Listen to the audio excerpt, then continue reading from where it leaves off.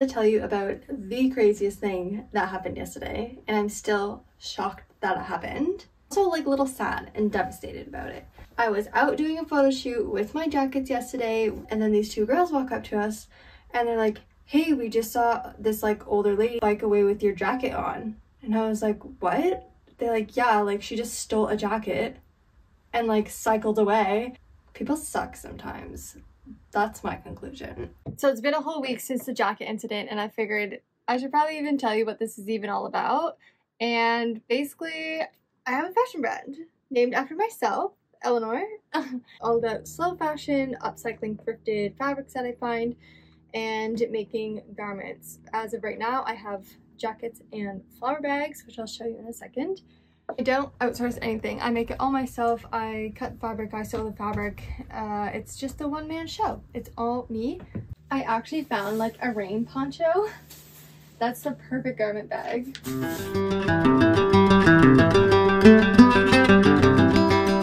I only have 3 sizes, small, medium, large, because personally I love an oversized jacket and it fits like a bigger range of people. Eventually I will like expand the size range, but to start, small, medium, large. So these are the small jackets that I have. I had 3 of each, but of course the third one was the one that got stolen. So now we have 2. Old curtains, actually, both of these. These are the medium ones. This was one of my favorites, like an IKEA curtains apparently. It's all different like faces. So I called it moods, which my boyfriend helps with that one. I did not come up with it myself. I was gonna call it faces, and he's like, why don't you call it moods? Sounds better. This is my personal favorite. Another floral one, and then a striped one. I tried to have a floral for each size because it's kind of a classic. Also, this one is fun. I like the silver buttons. And then these are the larges. I had actually enough fabric to do 2 of these jackets, so I have a small and a large. It's just like this really cool wood grain. Also just simple black and white for someone who's maybe not as into colors. If you guessed it, I'm super into colors. Love colors and patterns. A classic houndstooth, and then again, like a floral. And I actually love this floral. I think it's so pretty. Oh yeah, also, I'll show you closer. A fun fact for the jackets is, yeah, they're patch pockets. Like you can put your hands in the pockets, but it's kind of weird to like stand with hands in your pockets like this. So I made them double pockets so you can actually put your hands in on the side. And like these are 2 completely separate pockets. So I think that's fun. A fun little secret detail. The other product I have is the flower bags, and some of them match the coats, like the wood grain and the pink faces and stuff. And then there's some independent prints like the stripes and flowers. Basically, what is a flower bag, you may ask? It's just something to carry your bouquets in. Like a very simple bag, you just shove your bouquet in, you can tie it shut so it doesn't fall out, and you simply can just have it over your shoulder.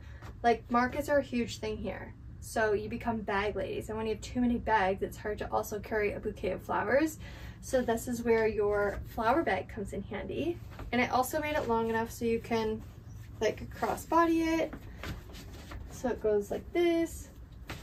Of course it's cuter when there's flowers in it, which I'll show you a photo of what it really looks like. I want to add a fun little accessory just so people could be a part of the brand at a lower price point, because of course the jackets are a lot more, so this is an easier way to like enter into the brand. But also, you know how hard it is to cycle with a bouquet of flowers? It's kind of annoying, so this makes life a lot easier. If anything, I think the people will like this. Even the lady at the market was like, what? Like, where did you get that? So that was really cute. I think these will do up. They're a fun little thing. They match some jackets, or like a classic little floral print is cute. But yeah, I love them. I think they're fun. Okay, been a couple days and I officially launched the brand. So excited. It is Friday and I launched Wednesday night. I forgot to film it, to be honest, but it's just, you just click a button and it's live. But I had a couple orders come in, honestly just family and friends, but of course love the support. And now I'm gonna pack them, my first orders. I'm actually really excited about this.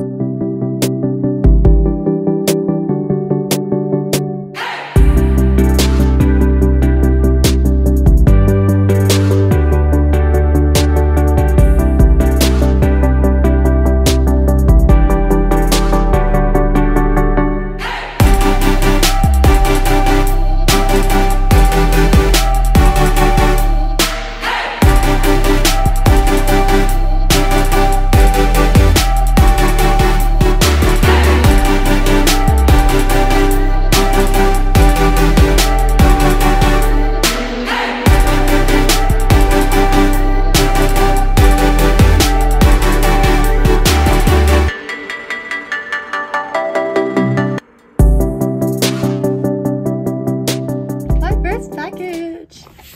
I packaged my first one. This is the Faces jacket, and this is what the outside's gonna look like.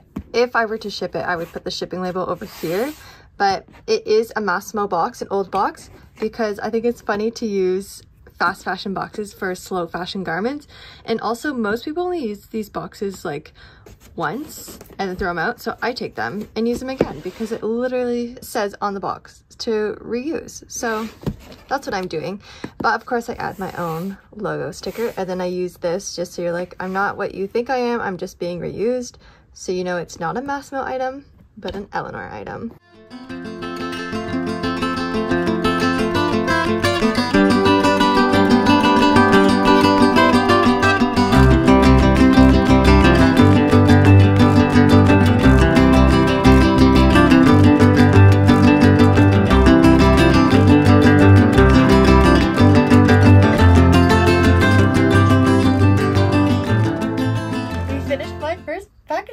I'm so excited about it. 2 of them are just for friends, not just. 2 of them are for my friends, but I'm going to hand deliver them, so I don't need to ship them. And then 1 is for my mom and my sister, so there's actually 2 orders in here, and I'm gonna ship this one to Canada. So that brings us to the end of the video. I hope you enjoyed it. It's just a little bit of an introduction to what I'm doing, the brand itself, what I want to share, and my very first launch in the Netherlands, which is wild.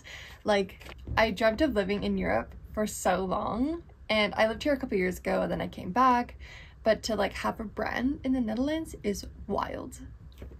I kind of love it. It's crazy. I hope you enjoy, and I'll see you next week.